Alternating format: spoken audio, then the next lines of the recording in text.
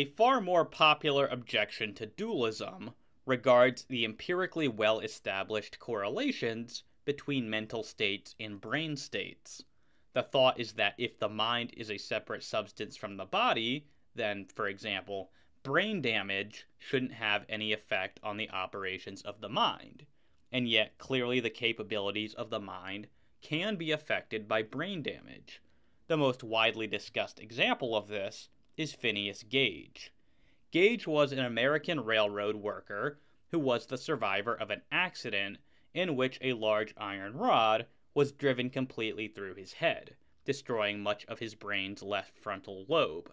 The accident cost Gage one of his eyes, but more importantly, it radically altered his personality. Whereas he had once been regarded as a decent, hard-working man, after the accident, he became vulgar and selfish. The objection asserts that if the mind and brain are so profoundly linked, then the mind cannot be an immaterial substance distinct from the body. As Antonio Damasio puts it, while other cases of neurological damage that occurred at the time revealed that the brain was the foundation for language perception and motor function and generally provided more conclusive details, Gage's story hinted at an amazing fact. Somehow, there were systems in the human brain dedicated more to reasoning than to anything else, and in particular, to the personal and social dimensions of reasoning. Gage's example indicated that something in the brain was concerned specifically with unique human properties. John Searle adds, according to substance dualism, our brains and bodies are not really conscious. Your body is just an unconscious machine, like your car or your television set. Given what we know about how the world works, it is hard to take substance dualism seriously as a scientific hypothesis. We know that in humans, consciousness cannot exist at all without certain sorts of physical processes going on in the brain. And José Musacchio gives the most detailed explanation of this argument, saying, "Today we know that emotions are physical states that process information about the organism in its relation to the environment. Unknown through subjective perspective, all emotional processes are realized in specific neural circuits, which are mediated by changes in neurotransmitters, hormones, and other cellular messengers. The effects of drugs, electrical brain stimulation, and anatomical liaisons, as well as electrophysiological and fMRI studies, clearly indicate that emotions are physical processes taking place in the brain." Now, the first point which I want to raise in response to this argument is one which will recur throughout this video, namely that this objection only applies to interactionist varieties of dualism. Interactionist dualism says that the mind and body causally interact with one another, and while most dualists, myself included, absolutely believe that this sort of interaction occurs, the point remains that a substance dualist could believe that the soul is completely dependent upon the body via something like epiphenomenalism or emergent dualism. I'm not interested in defending either of these theories, but the point is just that this is a significant limitation within the argument from psychophysical correlation. It's not an objection to substance dualism as a whole, but rather only to one type of dualism. With that being said, I and most other dualists are interactionists. After all, it does appear rather obvious that our minds do causally affect our bodies. So what can the interactionist dualist say in response to this objection? In the first place, Searle, at least, incorrectly interprets substance dualism as a scientific hypothesis. Substance dualism is first and foremost a metaphysical hypothesis intended to explain various metaphysical data points, which are mostly drawn from a combination of introspection and reasoning about what is required for things like perceptions, knowledge, personal identity, and persistence.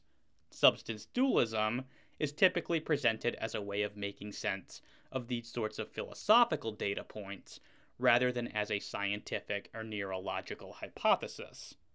As Matthew Owen puts it, most dualist philosophers are not dualists because they think dualism is the best theory for explaining neural correlates of consciousness or any other neuroscientific data. Typically, the rationale for dualism is strictly or principally philosophical and not empirical. Since the non-physical mind of substance dualism is not presented as a neuroscientific theory by dualists or argued for as if it were, it should not be evaluated principally on how good of a neuroscientific theory it is. In the second place, Searle and Musacchio are stepping beyond what the scientific data reveals when they claim that we know that consciousness cannot exist at all without certain physical processes occurring in the brain. It may be true that certain physical brain processes are required for certain types of conscious experience or for embodied conscious experience, but this leaves open the possibility that one can continue in a disembodied conscious state apart from their body or brain. We have already explored several lines of evidence for this possibility in the video on the modal argument for dualism. In light of this, how can Searle and Musacchio claim to know that consciousness cannot exist at all in the absence of certain brain processes, or even in the absence of a brain? Science does not and absolutely cannot establish this. We might more charitably interpret these critics as merely saying that we know that certain types of conscious experience cannot exist apart from certain types of brain processes, or more accurately still, we know that certain types of mental states are predictably correlated with certain brain states. But such a conclusion is perfectly compatible with the truth of substance dualism. Virtually all dualists believe that the body and brain causally interact with one another, so such correlations are perfectly expected given substance dualism. As Andrew Brenner observes, but this way of developing the objection to substance dualism is far too strong, since obviously no substance dualist thinks that our mental states are totally unconnected with what occurs in the brain. Everybody knows that when you are bopped on the head, this will cause a change in your mental state, a loss in consciousness, or at least some pain. Similarly, everyone knows that drugs can modify what happens in the brain, and thereby modify our mental states. Substance dualists do not deny these obvious and widely recognized facts. And Matthew Owen adds, from correlation alone, we could not infer that the mental state caused the neural activity, depended on it, was identical to it, or reducible to it. If a physicalist assumed physics is fundamental before mapping the correlation between the mental activity and the corresponding neural activity, she would likely conclude that the correlation implies that the mental activity depends on the neural activity. She would be justified in doing so to the degree that her assumption was well justified, but she would not be arriving at this conclusion merely on the basis of the correlation. Rather, she would be justifiably arriving at the conclusion on the basis of the correlation coupled with her pre-experimental assumption. Similarly, a dualist could justifiably conclude that immaterial minds stood in some type of causal relation with the neural correlates if she justifiably assumed that their mental states are not reducible to physical states. In short, correlations don't entail causation, dependency, identity, or reducibility. Further philosophical argumentation beyond the empirical data of neural correlates of consciousness is required to arrive at a justified conclusion about the nature of the mind. Some materialists, such as J.J.C. Smart, Christopher Hill, Ned Block, and Robert Stalnaker, acknowledge that correlation between mental states and brain states is insufficient to establish that the mental is itself physical or causally dependent upon physical processes. However, they have argued that the empirical data of psychophysical correlation can be paired with an appeal to parsimony to generate an argument in favor of materialism. The argument would go something like this. Given that we know that mental states are correlated with physical states, and given that we want as simple an ontology as possible, it is simplest to just identify mental states with the physical states with which they are correlated. As Smart puts it, why do I wish to resist this suggestion? Mainly because of Occam's razor. It seems to me that science is increasingly giving us a viewpoint whereby organisms are able to be seen as physiochemical mechanisms. It seems that one day, even the behavior of man himself will one day be explicable in mechanistic terms. There does seem to be, so far as science is concerned, nothing in the world but increasingly complex arrangements of physical constituents, all except for in one place, in consciousness. So sensations, states of consciousness, do seem to be the one sort of thing left outside of a physicalist picture, and so for various reasons, I just cannot believe this to be so, that everything should be explicable in terms of physics, except the occurrence of sensations, seems to me frankly unbelievable. 2 points should be raised in response to this version of the argument from psychophysical correlation. In the first place, to the extent that this is a successful argument against substance dualism at all, it applies regardless of the empirical data. In other words, it's not actually necessary to make any appeal to the empirically detected correlations between mental states and brain states in order to argue that physicalism is a simpler hypothesis. This can be seen just by considering that physicalism is only committed to the existence of the material body, whereas the dualist is committed to the existence of both the material body and the immaterial mind. So physicalism has a parsimony advantage over dualism regardless of the empirical data. In short, then, this is not really an extension of the argument from psychophysical correlation at all. It is a wholly different argument based purely on theoretical concerns pertaining to the explanatory simplicity of physicalism. But as a second point, while it is true that physicalism has a parsimony advantage over dualism, parsimony is not a decisive indicator of truth all by itself.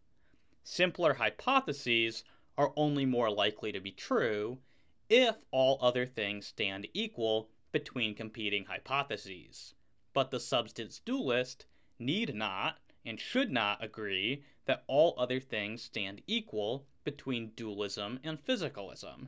Specifically, the powerful arguments for the truth of dualism, which we have already considered in this series, weigh strongly in favor of dualism over physicalism.